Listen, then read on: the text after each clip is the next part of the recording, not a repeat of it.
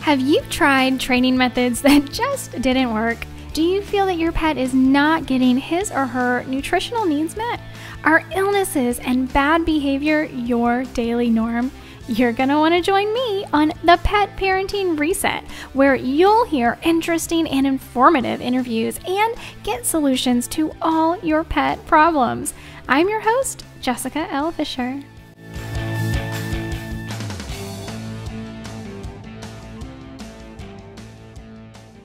Well, hello and welcome back to the Pet Parenting Reset. Thank you so much for joining me today. Today's episode, we are talking about what your pet's poop is telling you. So if you are just listening to the podcast, that's great. That's wonderful. We are going to be detailed today. So you're going to get plenty of information.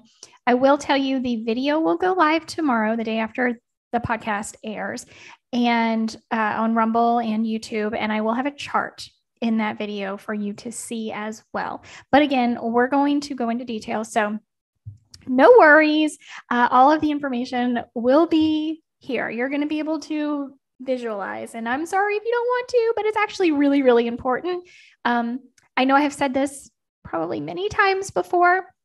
One of the most important things we can do to make sure we are staying on top of our pet's health is keeping up with their poop.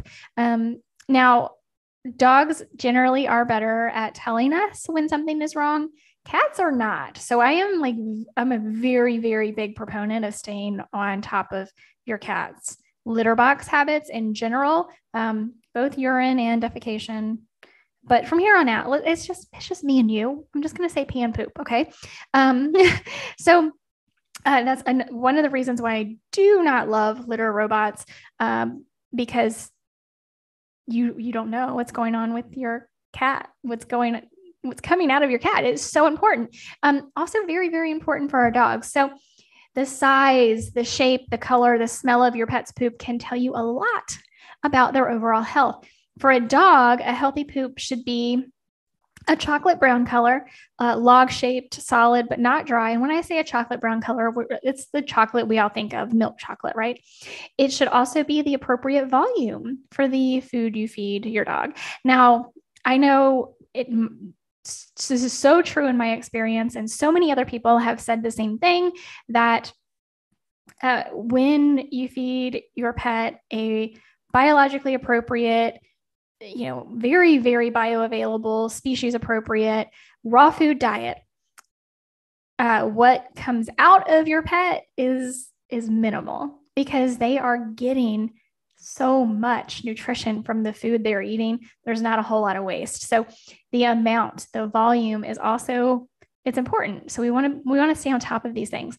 For your cat, healthy poop is generally a dark brown, firm, but not hard, and shaped like logs. So there's some scoring charts basically on which we will go through, but let's talk about a lot of the different charts we have. There's a dog fecal scoring chart and a cat fecal scoring chart.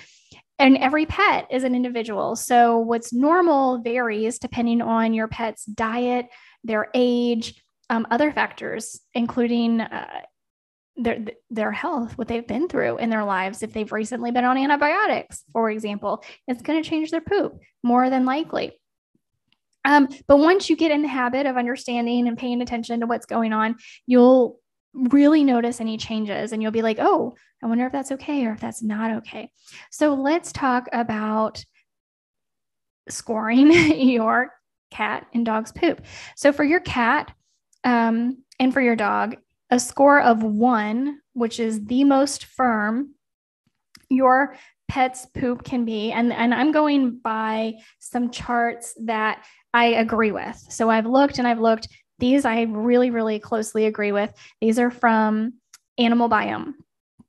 So these people are all about your dog and cat's poop, because it is literally what they do.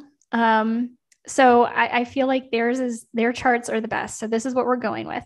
The cat fecal scoring chart. Let's start with cats and then we'll move on to dogs. Score of 1 is very hard, very, very dry. It can require a lot of effort for your cat to expel this from their body. They may be straining a lot because it's very hard and very dry. This is not good. A score of 2 is firm but not hard, segmented in appearance. Better, not perfect. 3, a score of 3 is log-shaped, little or no visible segmentation, and it's moist to the surface. So 3 is pretty darn good. So somewhere between a 2 and a 3 is going to be ideal, closer to 3, right? Closer to 3 is where we want to be.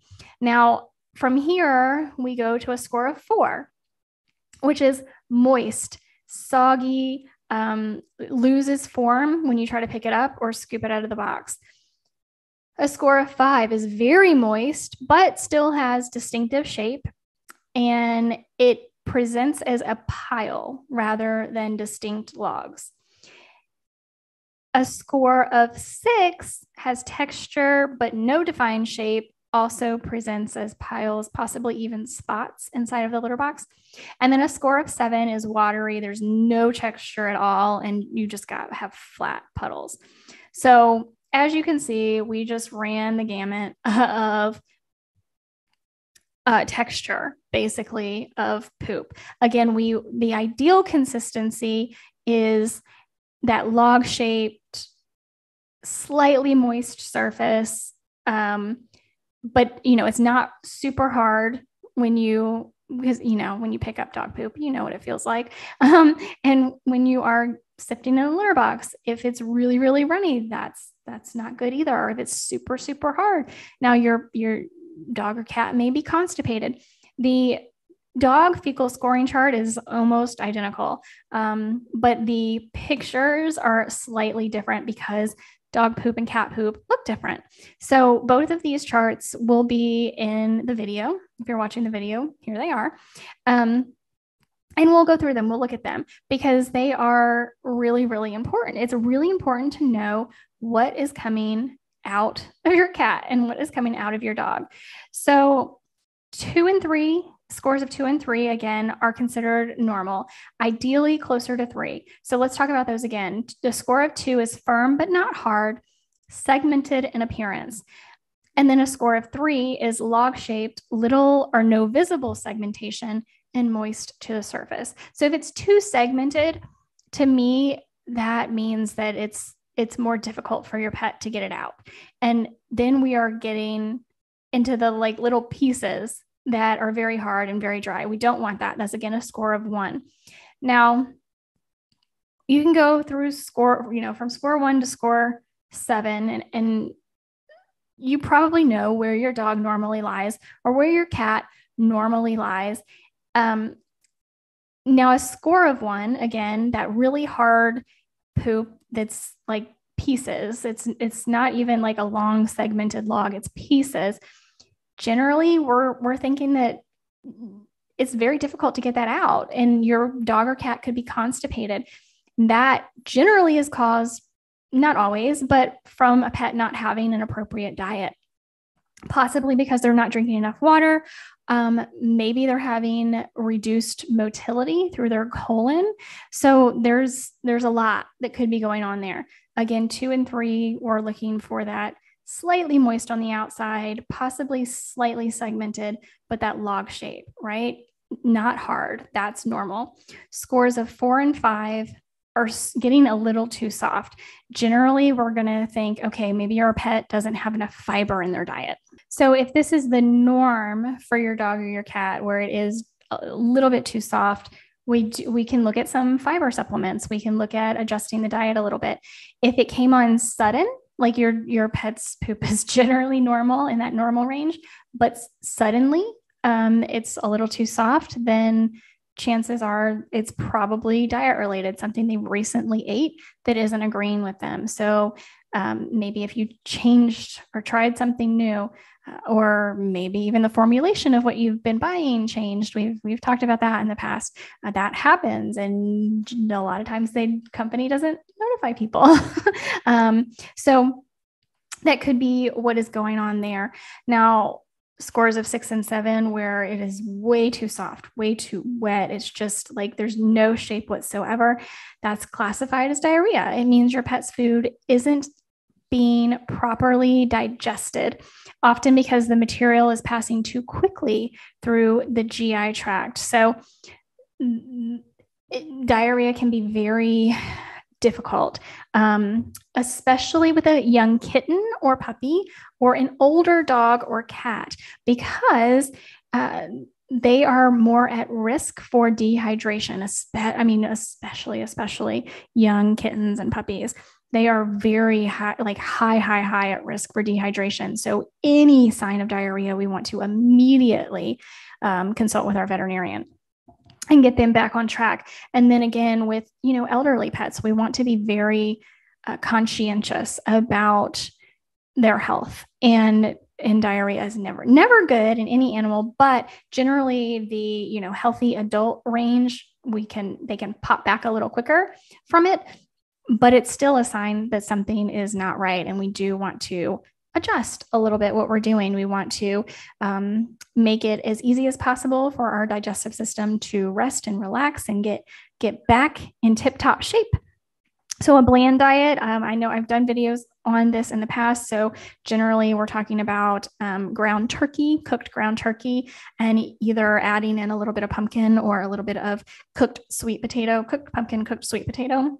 To add in some fiber. So that's going to be the best bland diet for either your dog or your cat to help them, with hopefully just in a day or two, maybe 2 to 3 at the very, very most, get over that little bout of diarrhea if it's something that came on suddenly. Again, if this is the norm for your animal, that's not good. We need to be consulting with our veterinarian. Now, I am in no way affiliated with Animal Biome, but I do highly recommend them. So if you listen to this podcast and you're like, I know that my dog or my cat is in that not good range and has been for a very long time. We haven't been able to figure it out. We haven't been able to rectify it.